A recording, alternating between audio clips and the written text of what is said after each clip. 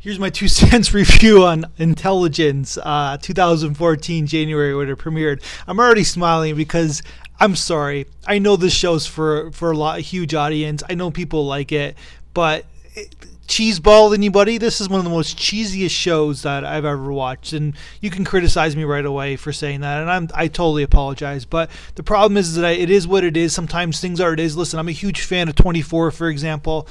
It is what it is. They don't take themselves overly serious. We have fun with it. There's a little bit of drama. There's a little bit of melodrama, a little bit of soap opera involved, and we have fun with it.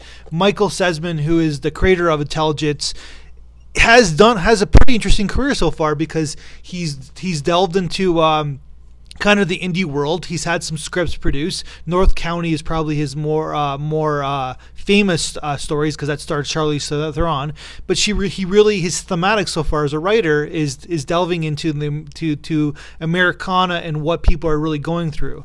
And then he creates the show Intelligence that good to see Josh Holloway, circa from 4 years ago, from his lost years, the lost years that are from 2010.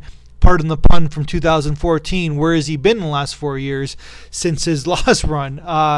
But this show is so many filled with cliches. So I guess the concept is that this guy, he's one of those CIA or Homeland operatives, and he has an enhanced super microchip in his brain that he's able to basically figure things out. And of course, there's an elite government cyber world where only certain people can have it, and of course a sexy girl who weighs 95 pounds is his bodyguard and protects him because she's the one who can do it the best, which makes no sense whatsoever. Why would a 95-pound person be a bodyguard for this super intelligence person?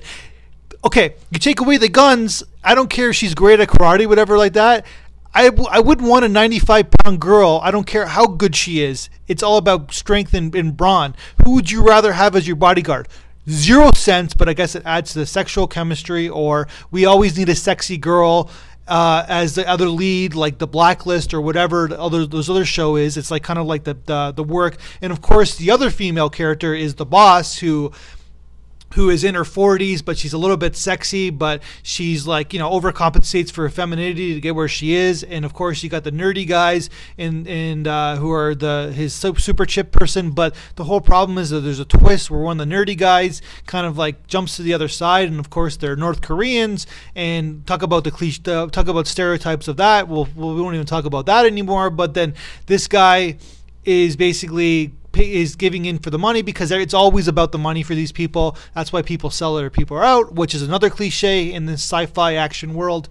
But then if this guy is taking care of his chip every day and monitoring his chip and monitoring his brain, wouldn't there be a better way for him to manipulate the North Koreans to get his brain? If he's taking care of his brain every day, why wouldn't he do something if he's in there and he's got all clearance?